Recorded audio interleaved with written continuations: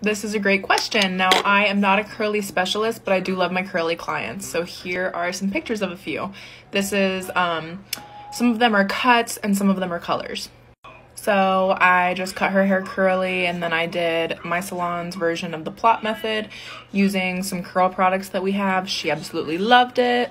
So this is her natural hair, and I did a blowout and a balayage that day, and then I ended up taking her red later on. So beautiful. I've literally known this little guy since he was 4 years old. I love his mom. She was my first ever client in beauty school with short hair, but I gave him his little faux hawk and his design. This is my old coworker's natural hair, and this is the red balayage that I did on her. Now I know it's very gold, but she likes gold. She does get a relaxer on the underneath, so I only do the top though. I used to do her and her sister's hair. I've just been cutting, but we're coloring it soon.